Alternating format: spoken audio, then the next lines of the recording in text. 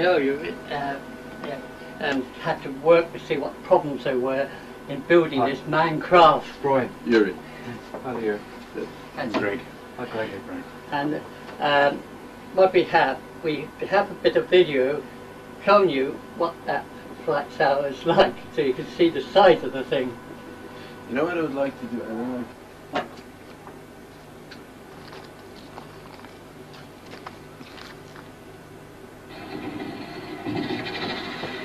As you see, we couldn't bring that here. It's hard to be.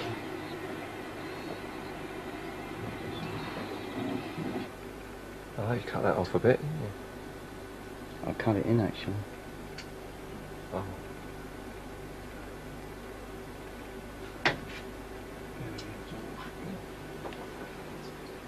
That'll be alright. No, okay. Let me just see.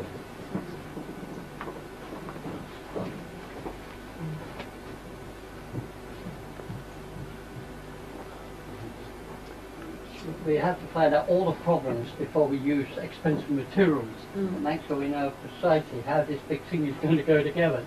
Well, I was amazed to just hear from one of the colleagues downstairs that it could be made from wood and a delicate material because of the magnetic field that yes, will because protect it. first it's in a vacuum and also it's in a shield.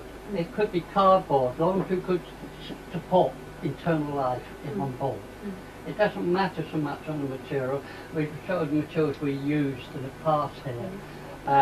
But what we're targeting for is, the other thing is, Stockholm is shut down for. Well, how did everything start? Well, it basically come from two dreams that kept repeating themselves. I called them Dream 1, Dream 2. Twice a year you had each dream. So we had Dream 1, Dream 2, Dream 1, Dream 2.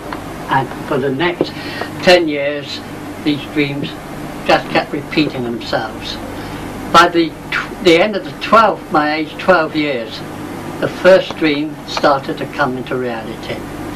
That's just where I was shipped to a naval school for training for the naval career. It said that I would think I was going to school, but I would not have time to say goodbye to any of the children. And that's exactly what happened.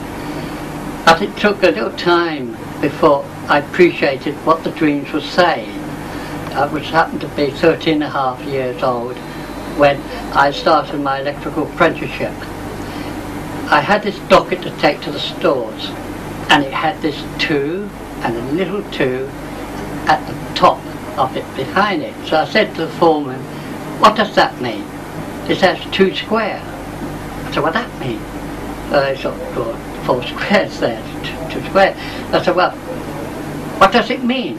"Oh, no, that's what it means."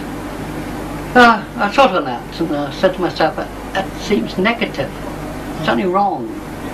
So when I got home at my digs, I sat down and I started with 1 square, and I couldn't make any sense of that. And then I made my 2 squares and tried to see if I could get anything sensible out of it. No. So I thought, well, try 3 squares. And bang, there it was. You could do something with 3 squares. First, now I know 1 square, 2 squares of DNA. 1 square is DNA of trees, plants, things like that, and viruses. We and every other creature that has to move have the 4 coded or the 2 square system. And then you will produce. No, wait, one second, please.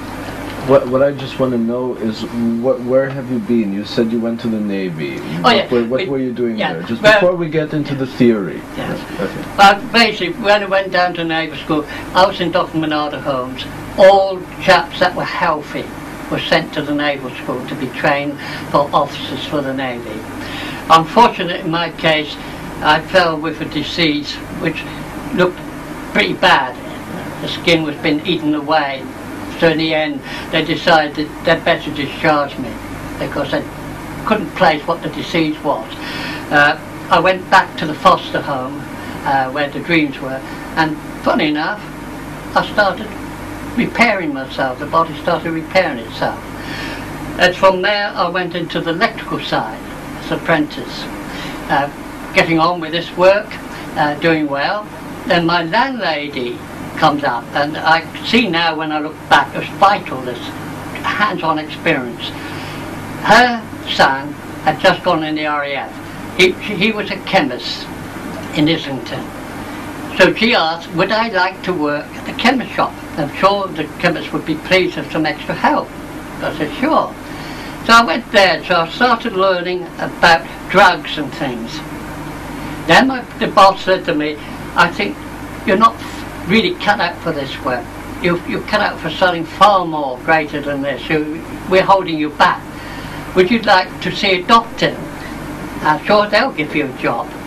So I said, right. So I went to Shanley Hospital and saw the doctor there and said, yes, they'll take me on a month's trial. In that month I decided that I wasn't suitable for the ward. I wanted something far more exciting, so they put me in the lab. I did so well in the lab that they decided to pay for 6 years of training at Cambridge University. Unfortunately, Dr. Menardo Holmes didn't like the idea and took me out and put me to an old people's rest home to care for them. Now, when you look back, you may not really appreciate what all this business meant. What it's doing is teaching me the problems I'm going to have ahead of me. I have to know how to deal with problems, old age, things like that, because when I'm old, that's when all this will happen. This work will come into full swing. From then, I went into projection cinema work, then I went into engineering. I ended up at Maidenhead at Van der Waals, where I went from machinist, inspection, setting, so I came across all the problems in designing something and producing it. Then I gave up work, and we had problems with the family. We moved to the Midlands on my own and I sort of gave up. Unfortunately, 2 or 3 people were hunting for me to bring me back into operation again. Trouble is, we had to start digging to find all the bits and pieces we could find of the past. And we are slowly finding these bits, but we are now starting, and as we've been telling you, it's been very difficult finding companies for the materials, finding the money to pay for them, but the whole thing is coming together. The whole thing is from dreams, not from books. There's no books you can turn to, except the ones I've written now about how it's done, why it's done. So people say to me, where do you get it from?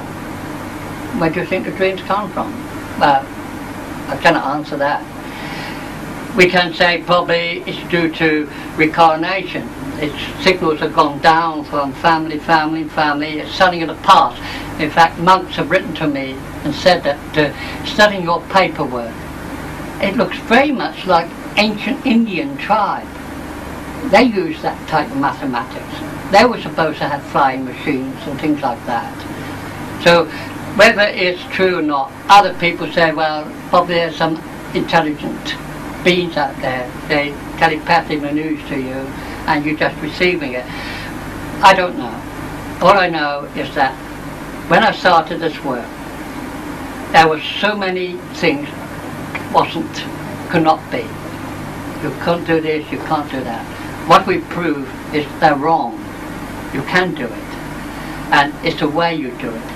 And the dream told me how to do it. Basically, when I look back at my life, I see a life which didn't have the fun and pleasure that other people had as children.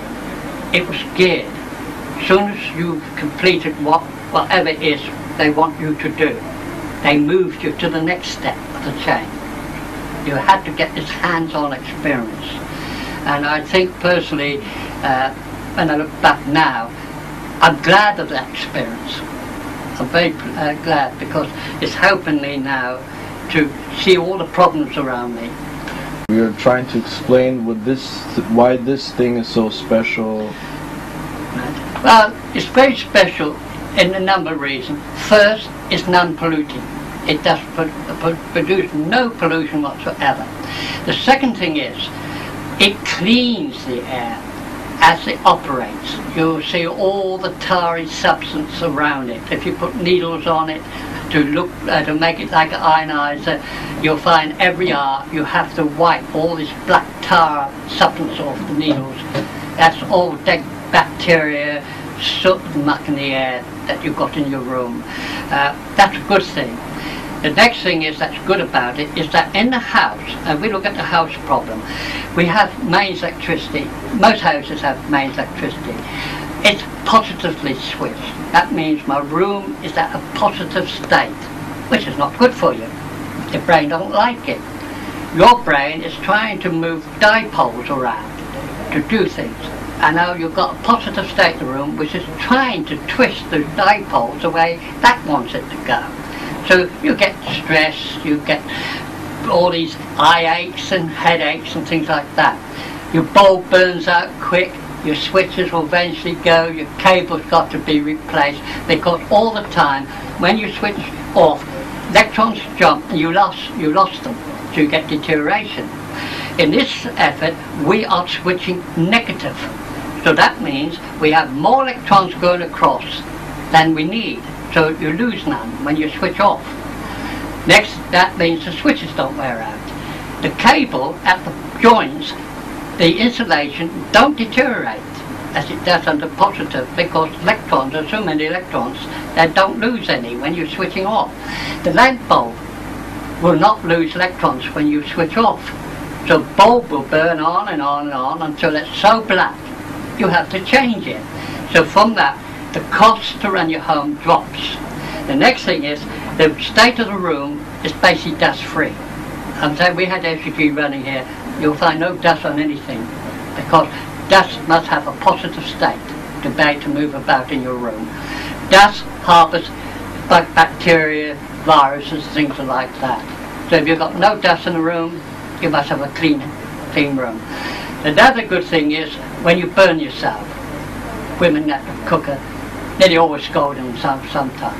It's painful, but with this generator in the room, because the electrons that are pumping into the tissue makes it nice and cool, so you don't get that pain you get in a normal situation, and healing is very fast. Now you look at my face, neck, you can't see nothing wrong with it. 10 years ago, in a normal hospital, they'll see something wrong with it. It would be like a dry prune, all purple and that. Because I was in a big explosion, right in the centre of it. The generator, because it was pumping more healthy electrons into my tissue, it helped to heal it faster. It kept it cool, so the pain wasn't great. Now, if that does that, then I think in every home it would be a very important device to have. Now, asthma, bronchitis, they're terrible conditions. If you had this generator in the room, you've got clean air. You have better, cleaner oxygen to breathe. And within 3-4 weeks, your asthma problem is gone. Bronchitis, another one that benefit from this sort of thing. Burns, we have talked to many burn specialists in American hospitals. They like it, but the trouble is, like they say, you've got to build a full working model that they can test and in the ward, burns ward. Then they could raise the money.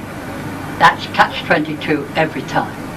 Now, for the car, we're pushing out, everybody's shouting at us about the pollution we're putting out. It's causing irritation to asthma sufferers and bronchitis sufferers.